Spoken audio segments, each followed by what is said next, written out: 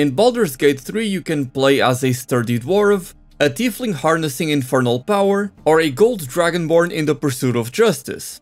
There's all kinds of races in Baldur's Gate 3 for you to pick from, and today I'm going to be diving deep into the heart of the character creation process of the game. Hello everyone, my name is Dark Hero, welcome back to my channel, and today I'm going to be ranking every playable race in Baldur's Gate 3, dissecting their strengths, weaknesses, and unique benefits in a tier list format, so you know what is the best race for you to pick for your characters. Of course, keep in mind that while each race and sub-race does have its own unique benefits and attributes, they aren't as important in BG3 as they are in the pen and paper Dungeons & Dragons, where picking a certain race actually affects your ability score. And even if that were the case, BG3 isn't that difficult of a game, and the game itself allows you to have plenty of different customization options, so that regardless of whatever you pick, you can still have a fun time and create a very powerful character. So keep that in mind as we go throughout this video, and with that being said, let's get started. So starting off with the humans, they get an increased carrying capacity of 25%, one additional skill proficiency of their choice, and are proficient in light armor and shields, as well as spears, pikes, halberds, and glaives. It's nothing outright bad, but there's also nothing that stands out here, so I'm going to say humans are a C tier race. Up next are the elves, which come with proficiency in perception, and have advantage against charm, are immune to magical sleep, and of course have dark vision. They also come with proficiencies in short swords, long swords, short bows, and long bows, but there are some differences between the sub-races. The High Elf comes with one wizard cantrip of your choice, and the Wood Elf comes with stealth proficiency as well as an increased 1.5 meters base speed. Overall, I think the increase in base speed can be very valuable. There's plenty of times when I try to get close to an enemy, but I'm just a few inches away from being able to reach them with a melee attack, and so I need to use a dash to get there, and in the case of the Wood Elf, I wouldn't have to do that. Plus, the wizard cantrips are quite good in my opinion, so I think the elves are going into the A tier.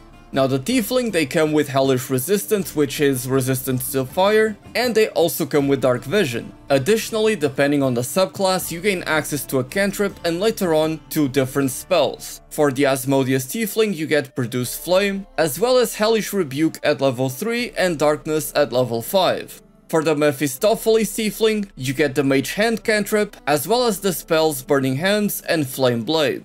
And finally, the Zariel tiefling, you start with the Thaumaturgy cantrip, and you also get Searing Smite as well as Branding Smite.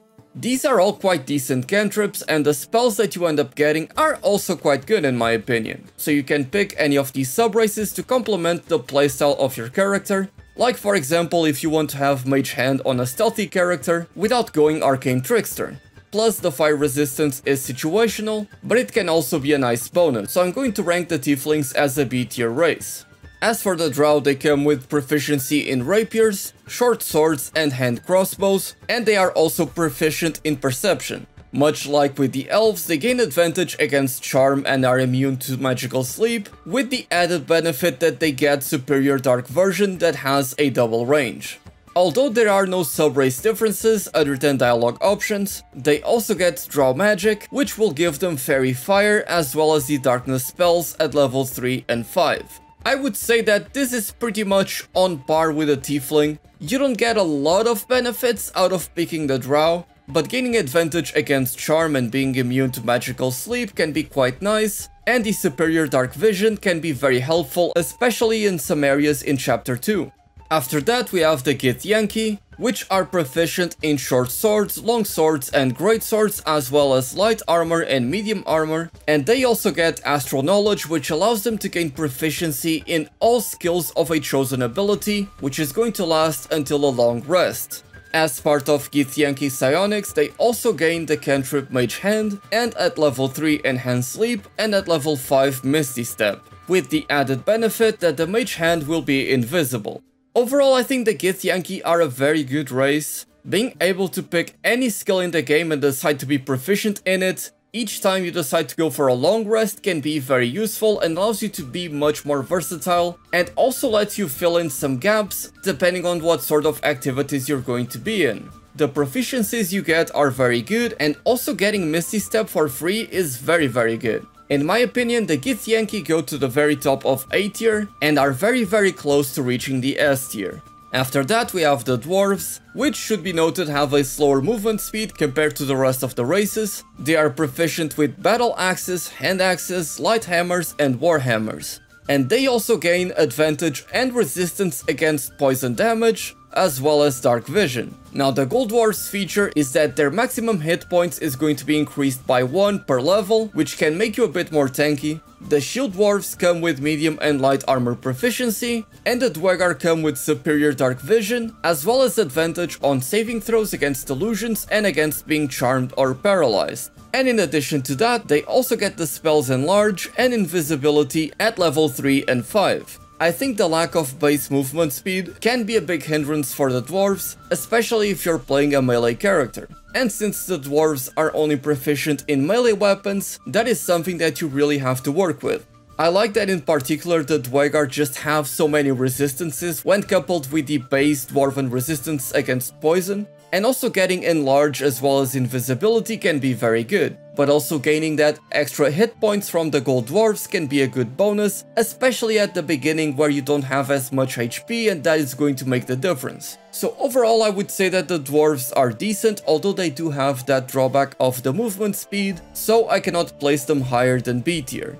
After that we have the half-elf, which are proficient in spears, spikes, halberds and glaives, as well as light armor and shields. Just like the other elves, they gain advantage against charm, are immune to magical sleep and have dark vision. Now here we have 3 different sub-races, and the differences here are basically the same as the elf differences, with the high sub-race gaining a cantrip from the wizard spell list, and the wood half-elf having extra movement speed and stealth proficiency. But here we also get the drow half-elf, which comes with standard movement speed and gives us access to drow magic, which is going to give us fairy fire and darkness. Overall I'd say that it's not too bad, in fact I would say it's better than the elves because you have more options, with the big highlight of course being the wood subrace because of the extra movement speed. So just like with the elf, it's going into A tier. And next on the list is the halfling. Now the halflings, much like with the dwarves, come with a slow movement speed. That being said, they also come with lucky, being able to reroll on a 1 for an attack roll, ability check or a saving throw, which can be very useful. They also get brave, which gives you advantage against frightened enemies, with the lightfoot halfling having advantage on stealth checks, and the strongheart halfling having advantage and resistance against poison and poison damage.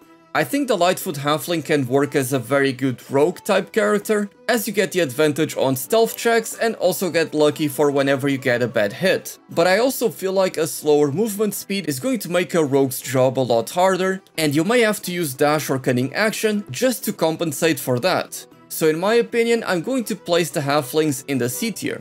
But because Lucky is so good and Brave can also be very powerful, I think I'm still going to place the Halflings in the B tier. And after that we get the Gnomes, which also come with a slower base speed. They gain access to Gnome Cunning, which gives you advantage on Intelligence, Wisdom and Charisma saves, and all of them get Dark Vision. As for the sub-races, the Rock Gnome gains History Expertise, the Forest Gnome gains Speak with Animals, and the Deep Gnome gains advantage on stealth checks as well as superior dark vision. I feel like the gnomes offer a lot more options than the halfling in my opinion, and gaining advantage on intelligence, wisdom and charisma saving throws can be very good. Also, getting the spell Speak with Animals for free allows you to have a lot more roleplay opportunities in the game, and I think a lot of players are going to value that. And the advantage on stealth checks of the Deep Gnome can also be very good. Although I would also like to see this one get Enlarge and Invisibility, but maybe that's asking too much. So overall, I think I'm going to place the gnomes in the B tier. And after that, of course, we get the Dragonborn, whose benefits are going to depend on which draconic ancestry you decide to pick, with each of them offering a different elemental breath as well as a resistance to that element. Like for example, with the Gold Dragonborn, you gain Fire Breath as well as resistance to fire damage, with these breath attacks being a 2d6 of that element and being a 5-meter cone with different saving throws. Personally, I feel like this is more flavor than anything else, although gaining an elemental breath from the very start can be very good, and if you know the game you can prepare yourself ahead of time and pick an element which you're going to find more often than the others. Sadly, it doesn't offer much more, so as much as I like this race, I think I'm going to place the Dragonborn in the C tier. And the final race of the list is the Half-Orc. Half-Orcs come with standard movement speed and are proficient in intimidation. They also get dark vision and two very useful features in relentless endurance, which makes it so that whenever you reach 0 hit points, you will regain 1 HP instead of being downed. And this can happen once per long rest. In addition to that, you also gain savage attacks, which makes it so that whenever you land a critical hit with a melee weapon, your damage dice are tripled instead of doubled, which is absolutely insane. The amount of damage you can get out of this racial feature, if you're using a melee weapon of course, is absolutely nuts.